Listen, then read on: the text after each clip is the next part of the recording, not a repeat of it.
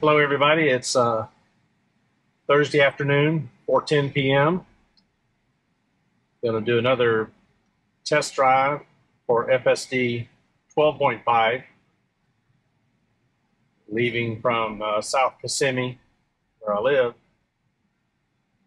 to head up towards the Kissimmee Municipal Airport. So it's 10 miles. GPS says about 19 minutes, so I'll go ahead and activate now.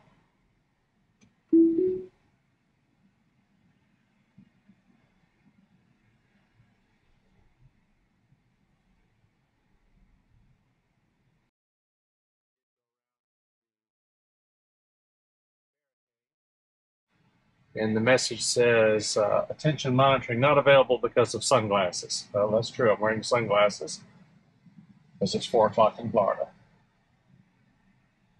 So we'll see what this does with respect to the nags.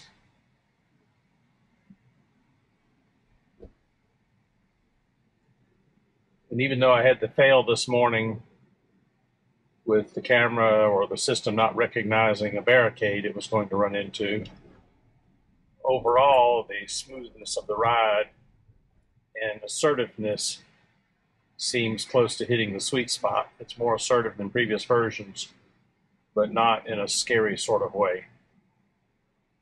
And I have the system configuration set to average assertiveness right now. So there will be a security gate to go out of, though sometimes the gates open because of other traffic, which reduces the workload of the car. So we'll have to see how that works out.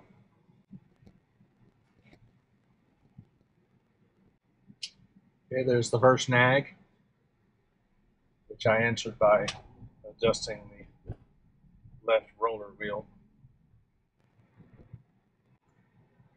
So I have extra dark window tinting on the car, so I'll try to go without the sunglasses just to avoid the nags.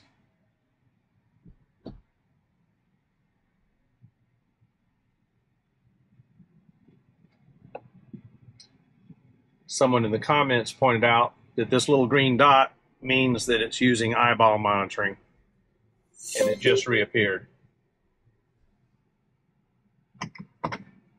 And my garage door opener reminded me that I forgot to close the garage when I left the house, so I will do that remotely.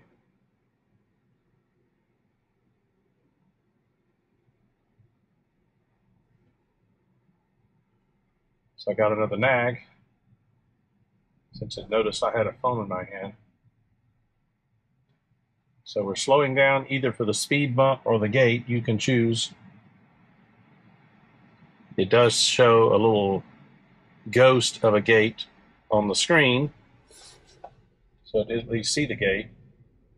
It didn't slow down for those speed bumps. Garage door is closed.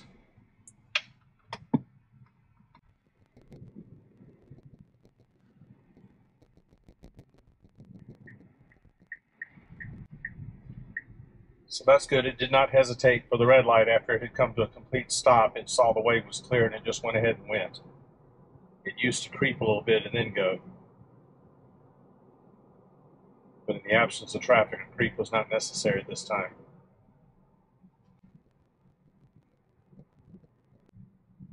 So I'm again recording with the Insta360X4 camera in the 8K 30 frame per second mode. Unless there's something particular that I want you to see, I'm going to leave this in a fairly wide angle so you can see out the side windows to have a better idea for situational awareness. And I'll go ahead and open up the visualization screen too, just to make it a little bit easier to see what the FSD software is looking at. So we're braking for some reason here at a green light, and then it's sped up. I don't have a good explanation for that.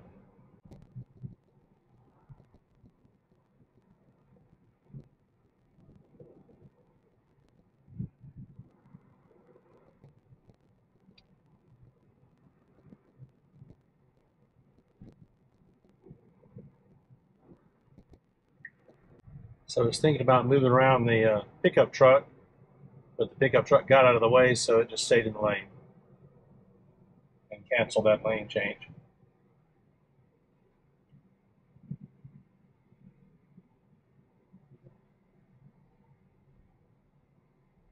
It would have made the lane change, but it had to hesitate because there was a car passing us at the time.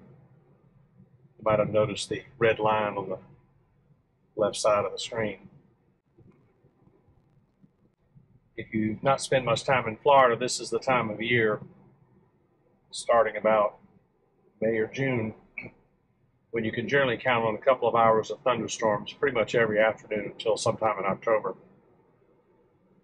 They can be pretty intense. They don't last long. They don't hit 100% of the areas, but it's just sort of a built-in. The tricky thing in a tourist area like Orlando, where you may have people not used to traffic in general, and even foreigners not used to driving in American traffic, that when the rain really starts coming down, some people just freeze up and will stop right in the middle of the road. So you have to be extra careful of unfamiliar drivers when the weather gets bad here.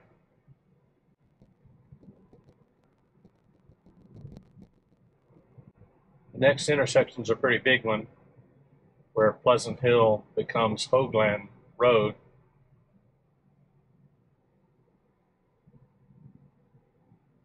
So there's both a right turn lane and a left turn lane, and 2 lanes that cross the intersection. Our plan is to go across the intersection for this route. The camera lens is mounted just below my eye level.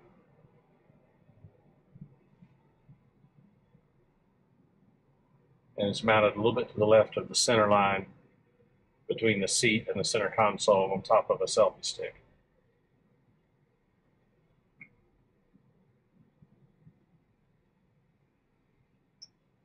Actually, there are 2 right turn lanes, as you can see here. And we'll be crossing South Orange Blossom Trail, which farther up the road becomes John Young Parkway, named after the astronaut and initial test pilot for the original space shuttle.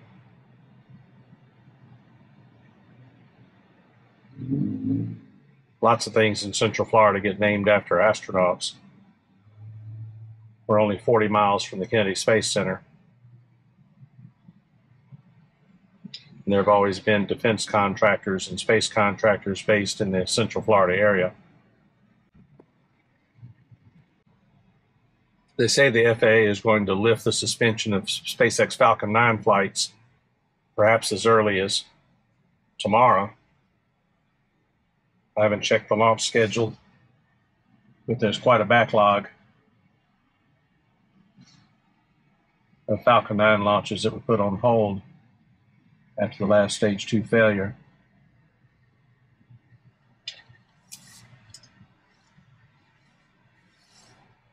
So the schedule says 2 Falcon 9 launches scheduled for July 27.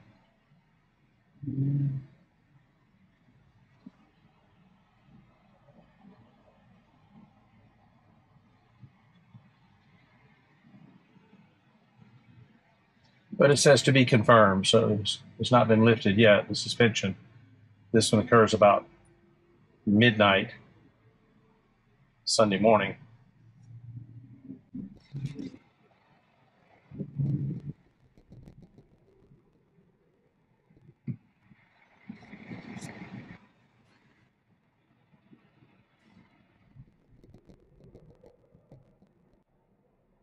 So far, the drive is pretty uneventful, other than that unnecessary slowdown at one of the first traffic lights we came to.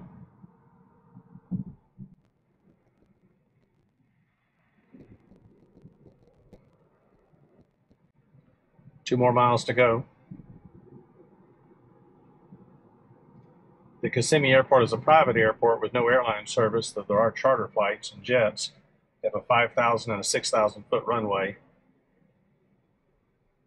It does have a control tower and instrument approaches, and a lot of planes based on the field, including a fair number of warbirds, a couple of P-51s, some T-6 Texans, various others. It's the closest airport to the Disney parks.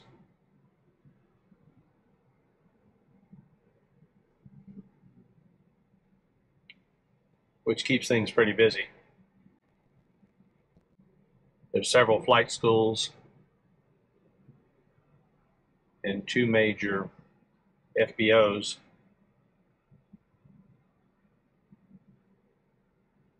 An avionics shop and another aircraft maintenance facility. Cirrus also has a facility here. It's opened within the last year.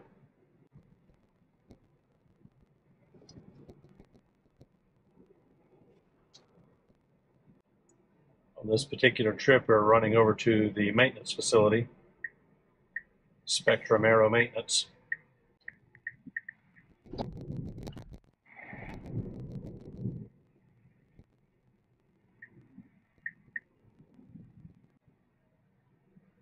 And here we are. So see you next time. I'll go ahead and terminate here.